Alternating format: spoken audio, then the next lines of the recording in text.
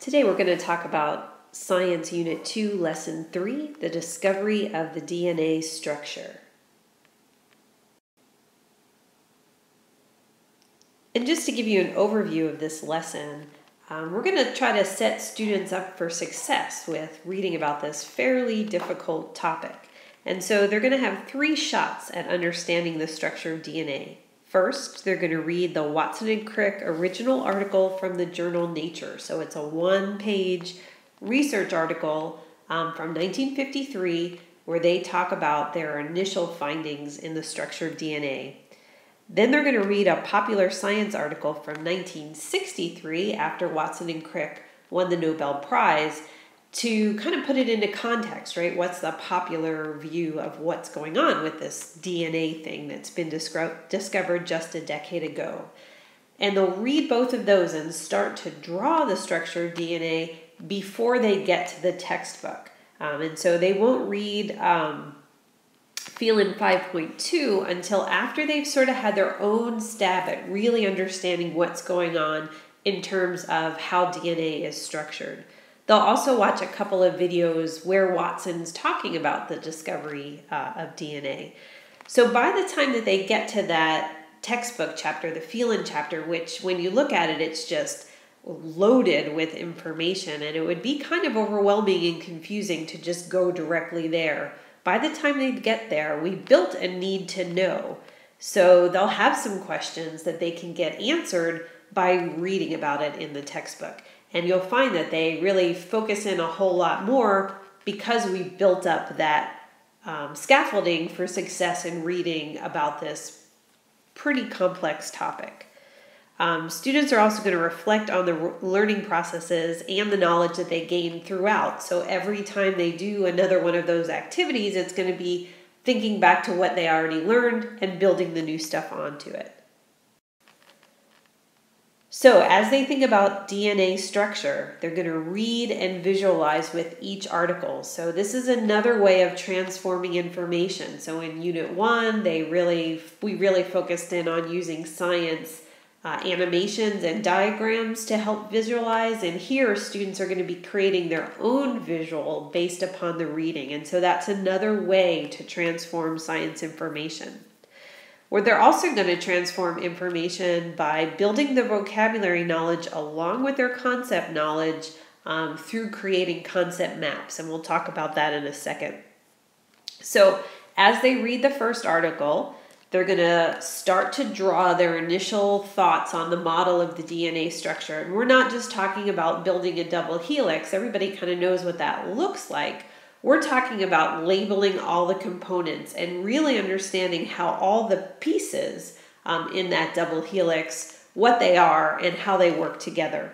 And so they'll be revising their ideas with every pass at the information. And so when they start out reading that first Watson and Crick article, it's really important to let them know that they don't have to be right here. And in fact, there's some problems with what Watson and Crick originally thought. And they're going to be revising their ideas as they continue to read, reflect, and think about DNA. And if you remember back to our training, when we talked about it together, we made a big point of saying you don't have to be 100% right. Just get down what you think.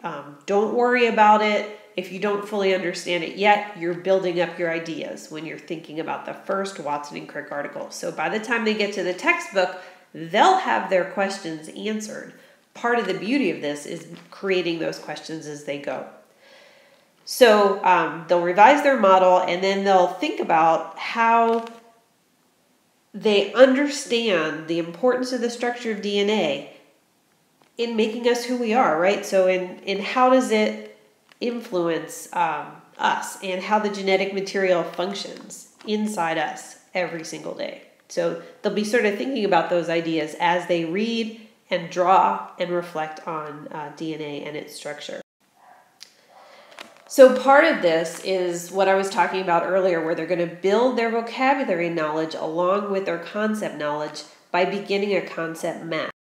And so here's an example of one on DNA where you can kind of see the top structure is DNA, and from there all these ideas branch out. And I'm going to zoom in a little bit it better. So you can see it better here. That it's not just the concepts, it's how they're tied together. So if you're looking at all those connecting forms, DNA forms a double helix, which is made of two long twisted strands. So you get information within each of the bubbles that actually sort of defines what every piece of it is.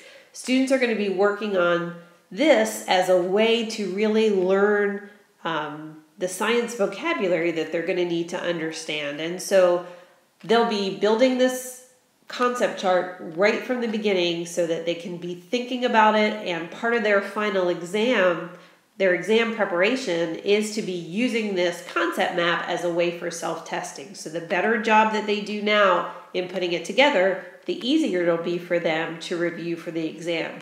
Because if you've noticed anything at all about this particular unit, there are lots and lots and lots of concepts, and students are going to need a way to organize it. And so they'll be reading a little bit more about concept mapping later on in the unit, but for now they just sort of need to get going on thinking about how these ideas are connected, both thinking about definitionally, but also in the larger science concept. And so they're going to start doing that in this lesson. But it doesn't have to look like that last example. Here's another one that starts with nucleic acids as its main idea and kind of branches out from there.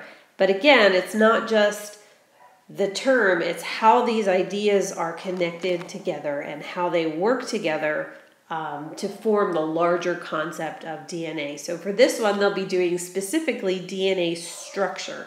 And as they learn about the rest of the topics, they'll continue to add and add and add to their concept map, so that by the end they have all the major concepts mapped out for them.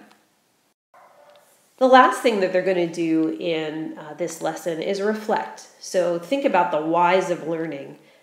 So we want students to reflect on the importance of understanding models, such as their diagram that they just made of DNA, to helping them understand concepts that are complex. So, scientists model a lot of different information. So ask them to think about, how did the drawing of the structure of DNA help you in understanding the concept? And you might even want to get students to share their diagrams so that they can see some similarities, what people are thinking, where they are in their concept building. Also, it's a good idea to talk about how using multiple sources can add both to your understanding and your model. And so scientists rarely just use one piece of information. They're pulling from multiple sources, and that's what we're trying to help students do within this unit as well. And then the last thing is we want them to really reflect on, how do models help explain science concepts? And do you think you have a better concept now that you've built your own model? So it's not just looking at the models that's important, it's creating your own, which is helping you create understandings. And that right there is lesson 3 in a nutshell.